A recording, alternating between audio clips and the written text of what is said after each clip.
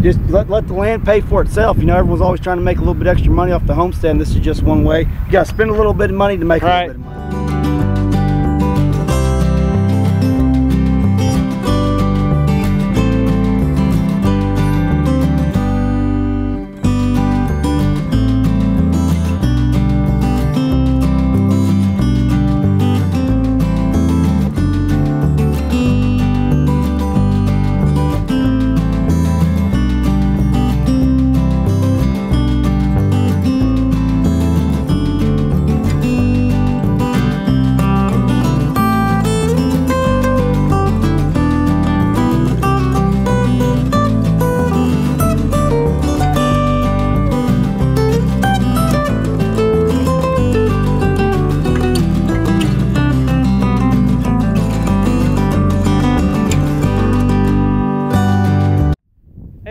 Welcome back to the vlog here at Hidden Heights Farm, and I'm Kevin, and today I got my tractor loaded up on the trailer and I am heading to help out a couple of buddies of mine on two of their different farms. So most of you know Keeping It Dutch. I'm heading over there.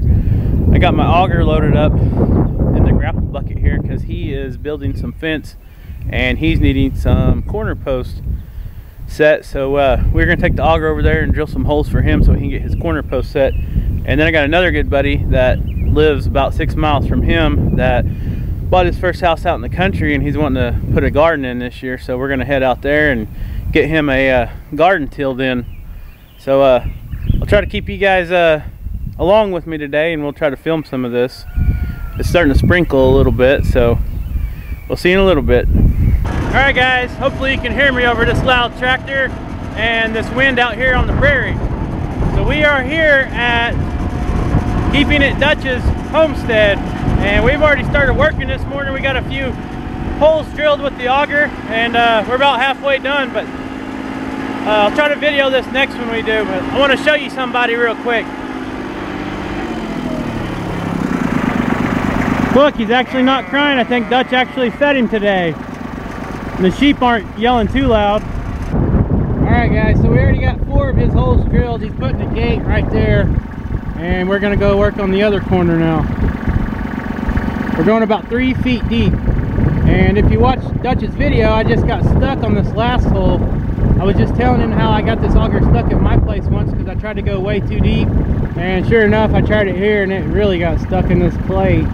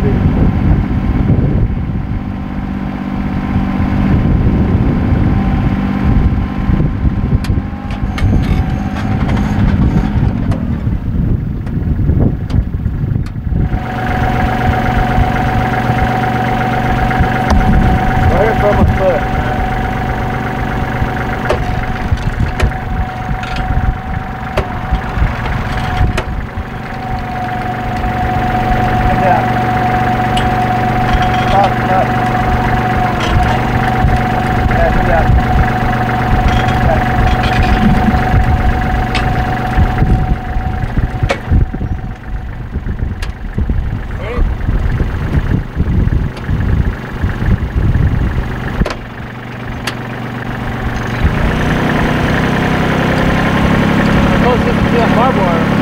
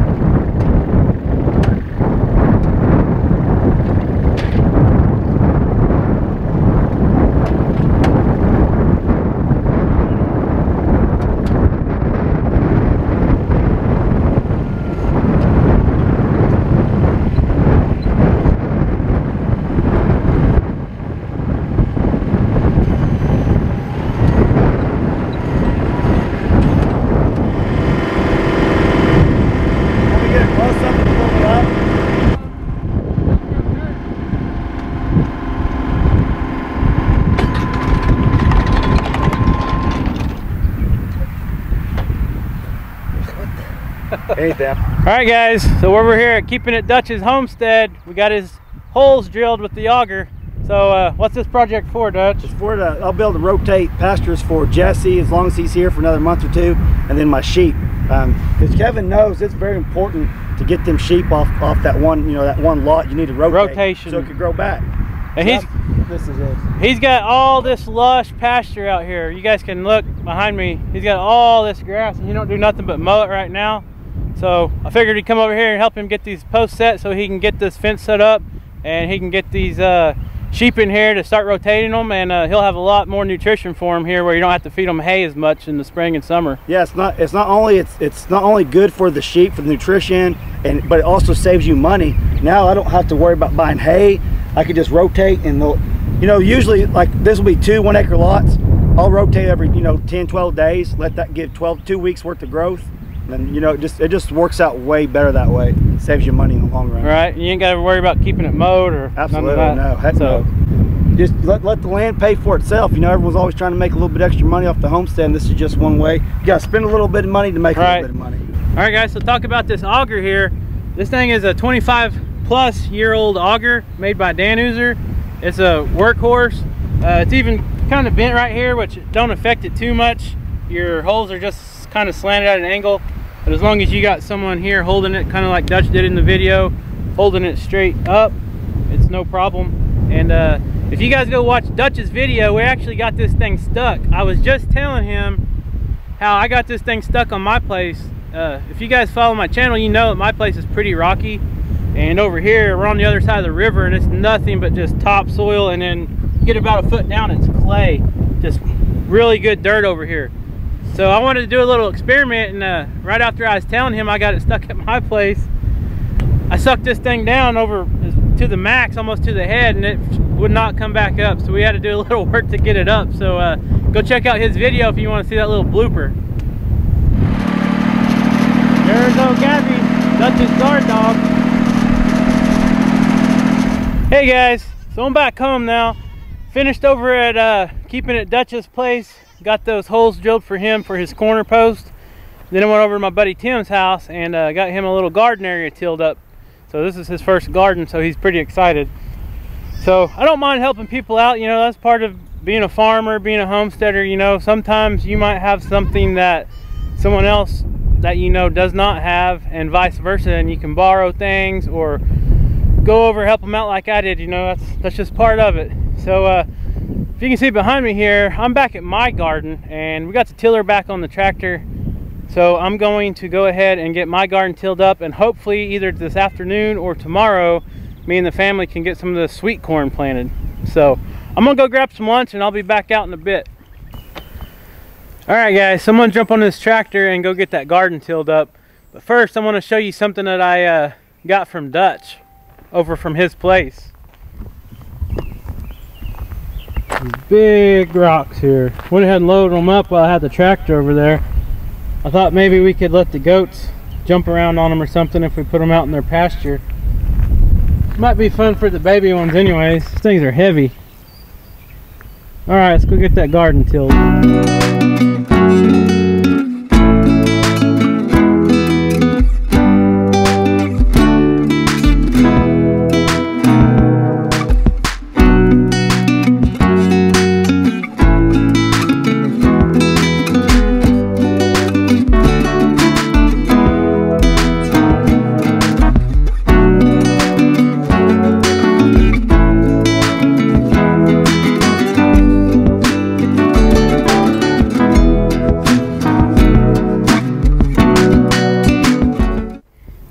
Alright, so man, I've really put that tractor to use today. I got this garden area tilled up, and now we can start planting our sweet corn.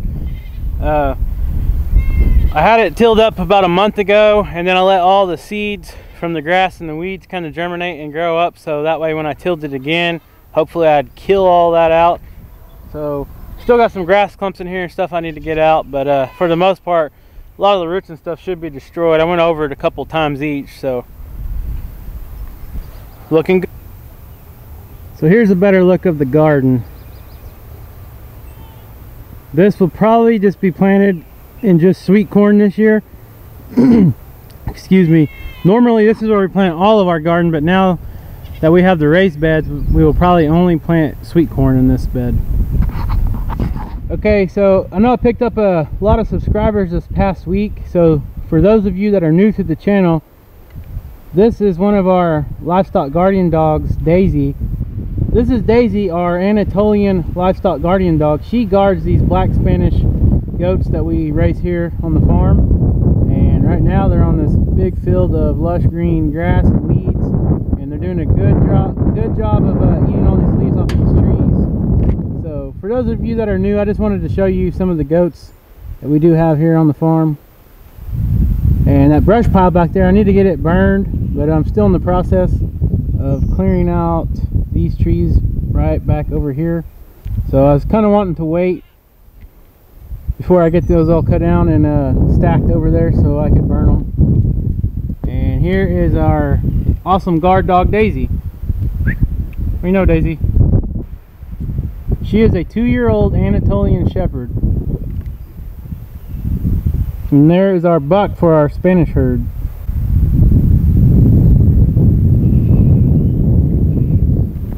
And over here we have a small herd of pygmy goats on our other pasture. And they just had babies back in February, but most of them are weaned now. So we have two different herds of goats here on the farm. We have the pygmies and then the Spanish meat goats. And over here on this side with the pygmies, we have a semi-retired livestock guardian dog. He is a Great Pyrenees. He's about 8 years old, and his name is Bear. Just wanted to show you guys some of the animals here on the farm. All right guys, so I haven't talked much about my tractor. So for those of you that are new to the channel, this is our 35 horsepower Kubota 4-wheel drive tractor, and as you can see I have this grapple on the front that is controlled by a third function valve that I installed on this thing. I'll show you here. It's got these open and close buttons on here on the joystick that controls the loader arms. And man, ever since I got this thing, it's been nothing but handy around the farm. We can cut trees down, don't have to worry about cutting them up or anything. We can just put them where we want them. If we just want to cut small brush and stuff, we can pile it all up on a brush pile. So it comes in super handy. This is also how I load a lot of the round bales that we use here on the farm. I don't use a hook, I just grab them with the grapple and take them where I want them. So all right guys, so I put this tractor through a lot of work today, so I'm gonna go put it up in the barn and let it get some rest. And I got a lot of stuff still to do here on the farm today. So thank you guys for watching. I appreciate it if you guys hit that like button, and we'll see you on the next video, guys.